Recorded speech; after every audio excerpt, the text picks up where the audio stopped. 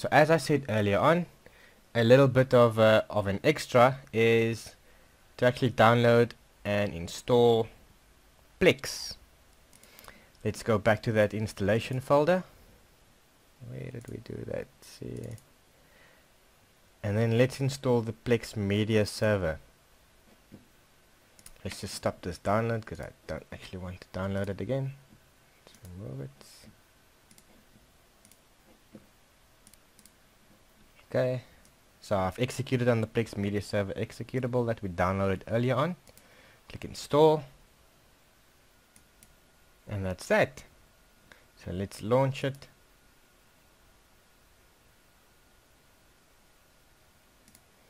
So once it's launched, let's open up a new browser and then just go to the location. Yeah, that's localhost port 32400 /web/index.html.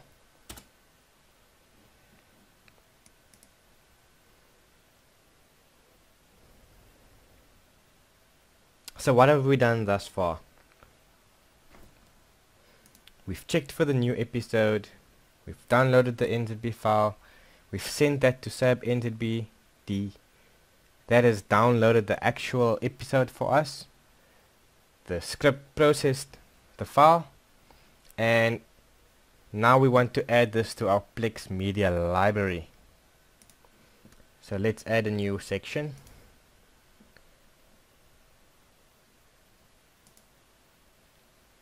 Click on TV shows. Let's leave the name. Let's add the folder. That'll be D shows. Add. Couple options here. You can leave everything default.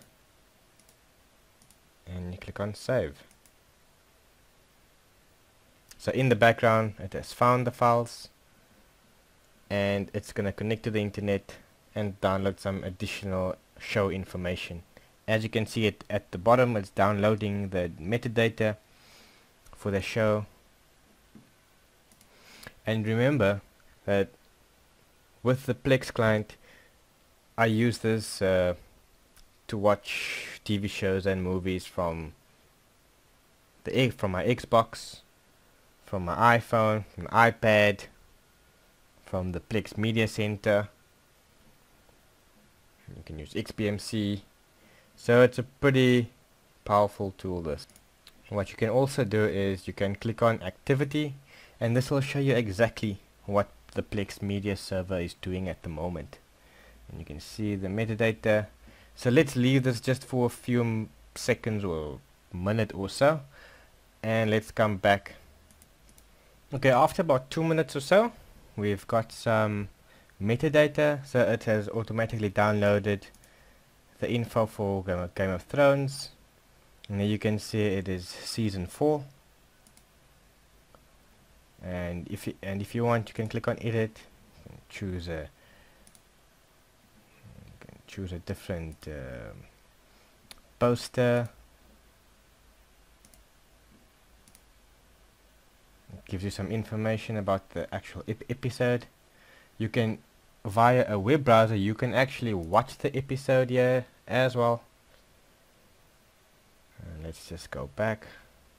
Let's move on.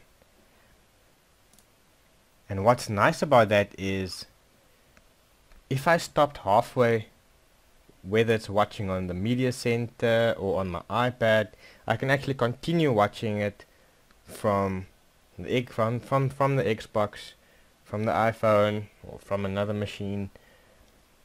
So that's a pretty cool feature. Let's go back, and then let's have a look at what was the other show. And it has done the same for Revenge. And that's it for the Plex media server. It literally is that easy. And if you've got multiple servers, for example, I've got one on another laptop, you can click on that media server and you can connect to that. It also puts all of the media servers into one. So if you click on home, it will show you the different media centers and what content is on them. So if you click on movies, it will show you what's on them. It will show you their content. and you can search for items. You can scan and navigate via the alphabet. You can go manually. There's a couple settings there. Force a refresh if it hasn't picked up the items immediately. You can edit TV shows, add additional folders, and to just go back into settings, deal with just the defaults, and you don't want to change too much. It even has an option for to play the theme music when you enter a show, and that's it. Let's go back here. Another cool thing is there's channels that you can add. You can see Apple TV there, etc, etc.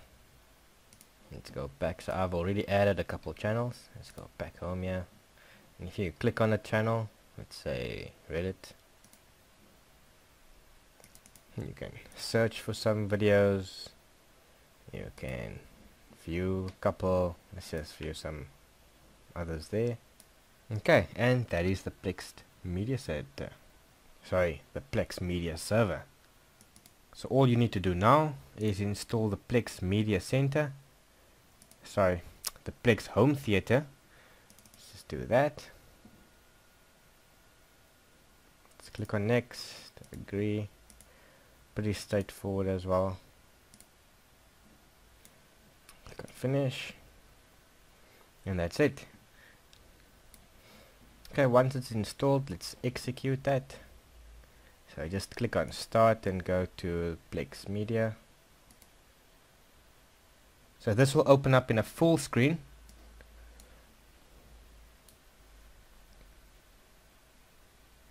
And it will automatically pick up the servers. Okay, so let's have a look. Okay, it's showing 2 TV shows there, because as you can see here, the one is on the one server, and the one, this is the one that we just set up. There you can see Game of Thrones, gives you the information. Press enter, and this is where you can resume. As you saw, I was watching this episode on the web, and I can go and resume from the Plex Home Theater client. Voila. Okay, and that's that. I hope this has been informative for you. I hope that you came right.